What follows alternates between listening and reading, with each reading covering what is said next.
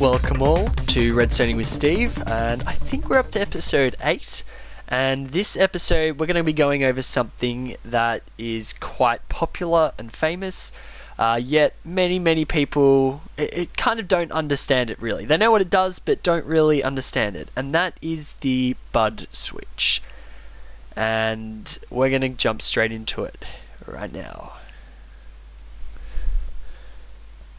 So I'm sure a lot of you out there could tell me that a bud switch is a block update detector switch, and that pretty much all of you could tell me that it activates whenever a block next to it is updated, such as a grass block growing or decaying, or a furnace turning on or off, or pretty much anything that changes the block itself is a block update. So for instance, like even placing a block, removing a block is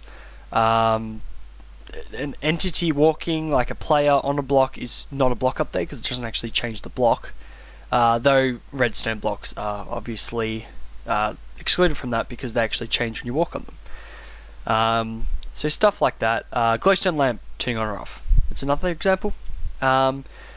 So we're going to go through a fair few different types of bud switches in this episode, and I'm going to explain to you how each one works. Although it is pretty much the same concept all the time, except from different angles and different ways they work. So I heard you guys like generic bud switches. This is the most basic form of a bud switch. We have a lever here, it's off. This isn't going to do anything. We turn it on. Now technically, this piston thinks it's powered. However, it won't extend until we update a block. And now it's powered by this block. However, when we turn this off, no longer being powered, but we need a block update here to make it retract. To make it kind of, I like to think of it as it's powered, and the block, it kind of reminds it that it's powered. So basically how pistons work normally is that you can power them normally from here, but because when you flick this lever, this block actually updates, it receives redstone power. It updates the piston. So that's why they all retract like that. But in this, because the block next to it isn't being updated from any of the 6 sides, you can't, it doesn't actually power until you put the block down and update it. So that's how it's kind of working. One thing to note is that it works both ways. You can make it turn on or off. It works as a block, it's a bud switch both ways. Just something to keep in mind if you want to kind of use it for anything else. One more thing to know about this bud switch is that it can be powered from any of these blocks. So if we do this, it can be done doing that, and also this way as well, like such. But if we were to raise this, it does not work if you power it from diagonal below. Won't work. So it has to be above. Now we have a setup here. So we have our diamond block here, and we don't want anyone touching that. We don't want anyone breaking that block. So we're going to do this. We're going to set up our bud switch as such. And what we're going to do, we're actually going to use this bud switch. The best way and easiest way is just to do this. As such. In fact, we're going to power it from the other side because I just realized that that'll cause a block update. We're going to do that. And as such, and I don't know, what are we going to do? And we'll just put an output line here. I'm not going to hook it up to anything, but usually you could have a floor open up, drop down into lava, or maybe even TNT, but probably lava is the best option because you don't want to blow up your block. We have this as such, and we have this on. So we're going to turn it on, and nothing seems to happen, but remember, when we did this before, when we updated this block, it extended because then it realized it's powered. So if anyone's going to break this diamond block, it's going to update, and this line is going to go on, which is going to make sure you can catch the person that's trying to touch your diamond block. So the next type of bud switch we're going to look at is it's a bit more complicated, and we have the bud component here. You can see that this piston isn't being powered in any way. The only ones it could be powered from is maybe here, but putting it into an extended sticky pistons block will not power the piston. I'll tell you that now. Basically what this does, we're going to watch the light. We're going to update it, and you can see the light blinked, and you see it blinked again. You can see every time we update this piston, we're going to get a signal. And basically what's happening is we're updating this piston, it's retracting. The torch under here turns this off, which will turn these redstone torches on. So both of these are going to turn on. This is going to go all the way around, and this repeater is going to power this block for about one torch, give or take. I think it's one torch it powers it for. And this other one beforehand is going to go around here, and is going to extend this piston. Now what this does, this piston extending actually re-updates the piston. So this is going to go on, power this block, and if we remember from the simple bud switch, the diagonal block will turn on a bud switch. So this piston's going to retract, this block's going to turn on, but this piston won't extend because it hasn't been updated. So this piston is here to update it, which will extend this and then reset the bud switch. As you can see, happens every time.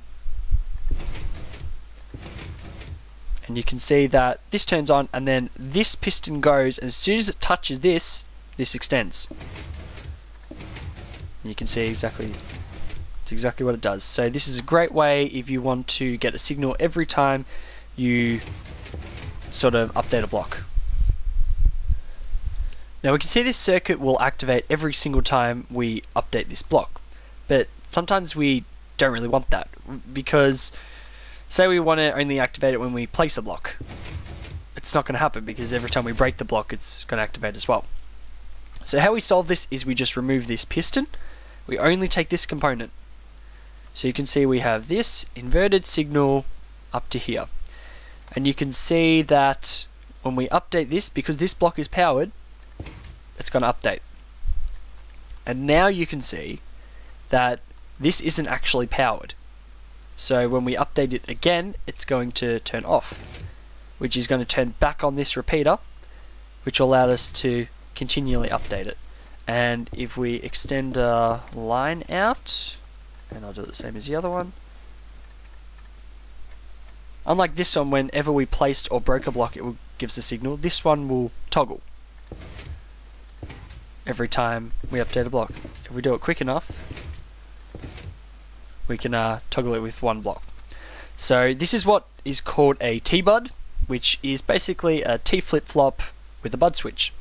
So that's pretty much all there is to this one. It's actually very, very simple to make and can be used in a fair few designs, one of which I'm going to go over right now. So what I have here is the classic use of a T-bud, and you may notice this grass block here. Of course it rains straight after I start recording, but we have the grass block here, and we're going to put the water on top of it. And basically what happens, and I will record this, we have this water block over it with a light level of 15, which is daytime. This grass block will stay alive because the water block will reduce it by 2, light level 2, and so we have light level 13 down that grass block, which is plenty for it to stay alive. However, at night, the light level I believe is something like 4 or something. Reduced by 2 is 2, and that's not enough for this grass block to stay alive.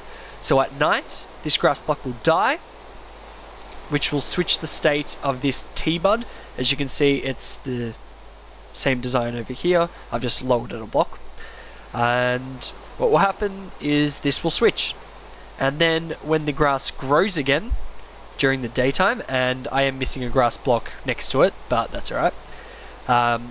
When the grass block grows again during the daytime, the T-bud will switch back and our light will turn back on. So that's a basic day-night sensor basically.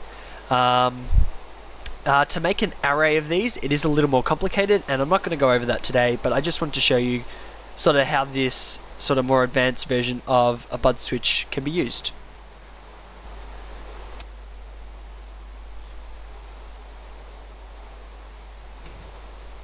There we go, guys. Alright. I was just checking there was grass there. And you can see, if we remove that, it is dirt now, the grass died, and our T-bud switched. I'm not going to wait for day for the grass to grow back, because I need to replace this with glass and stuff like that. But just wanted to kind of show you what went on. I'll check how much time we have left, and if we have a bit of time, I'll go over one last type of bud switch. So we're a little over time, but lucky for you, I don't really mind. I'm just going to quickly show you here the most annoying bud switch in the entire game, in my opinion, and probably the most annoying piston bug in the entire game, because it ruins so many things, including piston doors. I had trouble with this doing piston doors and stuff. Alright, we have a piston here, an air block, and then a block. If I can fly, we're going to power. Alright, sure, you'd think that this wouldn't be any type of bud switch. Yeah, it is. It's called the quasi-connectivity piston bug, where a piston can be powered from two blocks above it. And however, if you want to hide a bud switch in the roof, in a too-high roof, if you turn this on and you have a piston here, it's very easy to hide, and no one even would know it was a bud switch. So it does have its uses, but in my honest opinion, it's just an annoying bug that I want to see removed from the game because it annoys me. But again, personal opinion. Don't ever go off me about it. But yeah, guys. Hope you enjoyed this episode. I know a lot of you guys last episode wanted me to go over this, so I listened to you guys. I went over them.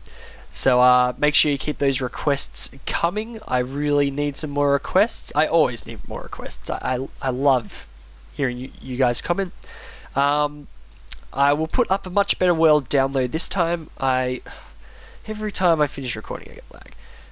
I forgot to put the glowstone rings and signs on the last episode. I apologize for that. But as usual, world download in that description, first line. Go check them out. You can use these bud switches for yourself, figure out how they work, and stuff like that. So, yeah, hope you enjoyed this, and I'll catch you next time, guys.